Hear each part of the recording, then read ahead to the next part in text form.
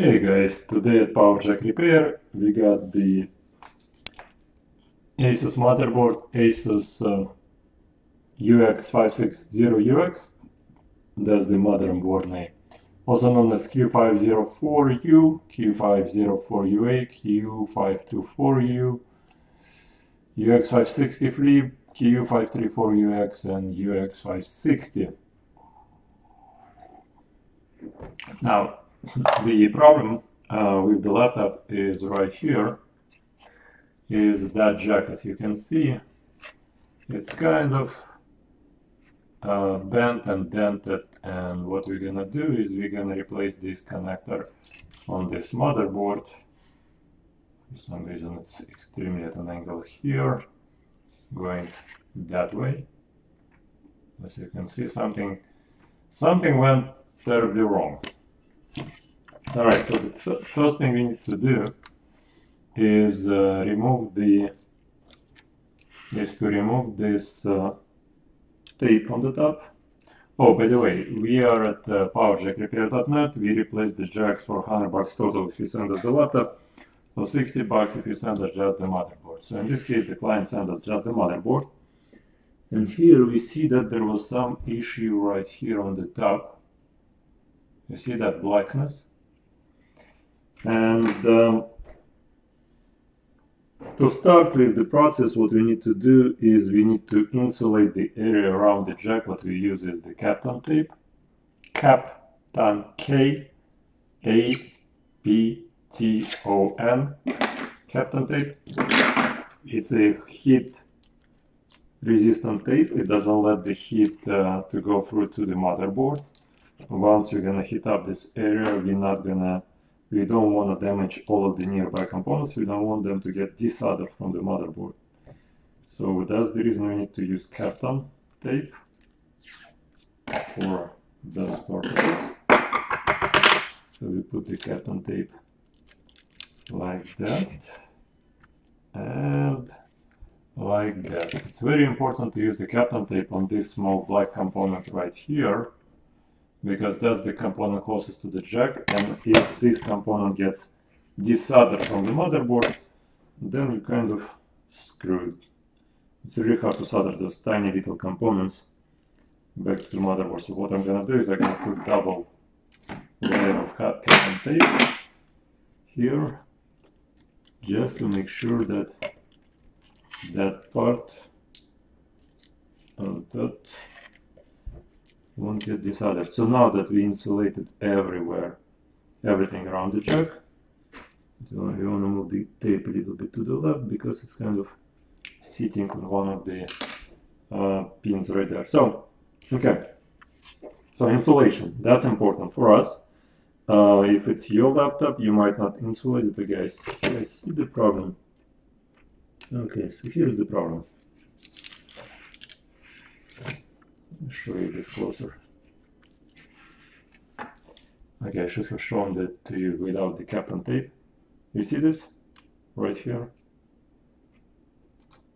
This should not be leaking. This is supposed to be part of the part that's soldered to the motherboard and going through the motherboard. This part is still okay, kind of. Well, it's not okay, hold on. Still moves, you see? But this part, it should be soldered directly to the motherboard, right here. Alright, so that's your problem right here, bad jack. Now, the point is, let's find a compatible jack.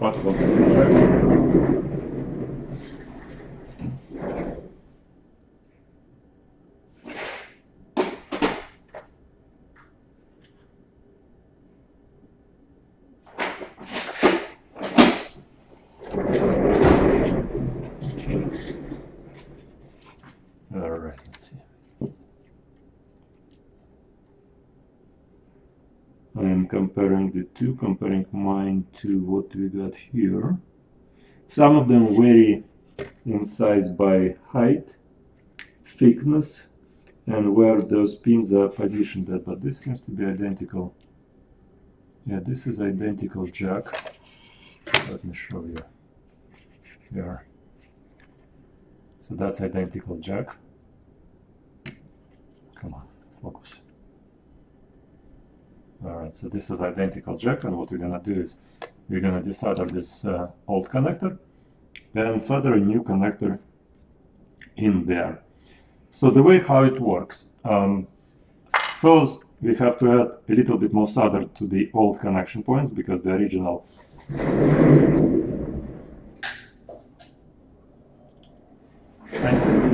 I needed to fire up this soldering station. So what we need to do is we need to add the new solder to the old solder. So it's gonna mix, basically the old solder gonna mix with the new solder, and it's gonna be much easier to remove the jack from the motherboard. So, and then we're gonna suck all of the old remaining solder from the motherboard by soldering quick, and clean the holes so that the holes would be nice and empty. Clean holes, and then we're gonna put this jack right inside of the motherboard and solder everything up. So let me show you how it's all gonna be done. First of all, I need to switch to the this point.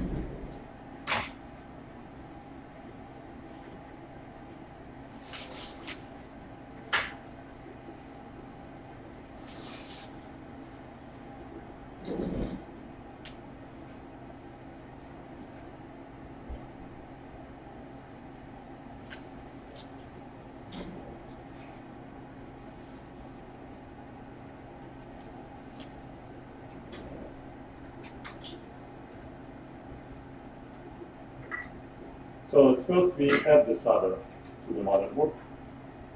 We want to balance the motherboard so it wouldn't be jumping around like that.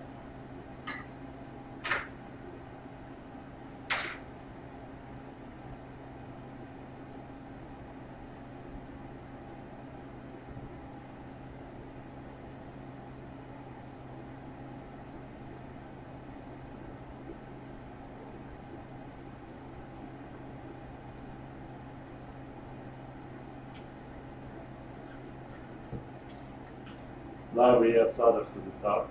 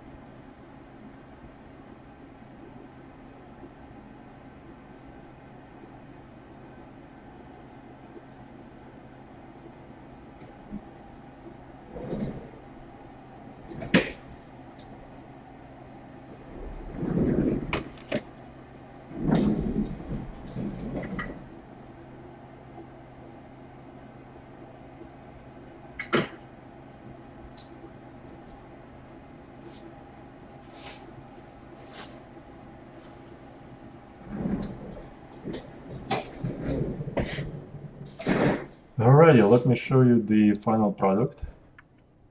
Looks something like that. It's really hard to differentiate original soldering from non-original soldering. The thing is, we added the solder to the top and to the bottom so that you can so that the solder will hold much better. Okay, so I'm just testing the continuity to make sure that everything's gonna be working fine. Yep. So here the plus is on the top and it's supposed to get the electricity to these components right here. And yeah, everything's fine, everything's peachy. What I want to do also is connect the plug and make sure that the plug gonna conduct everything fine. Yep. Yep. So yeah, the motherboard is ready. And again, yeah, we had the powerjackrepair.net, powerjackrepair.org.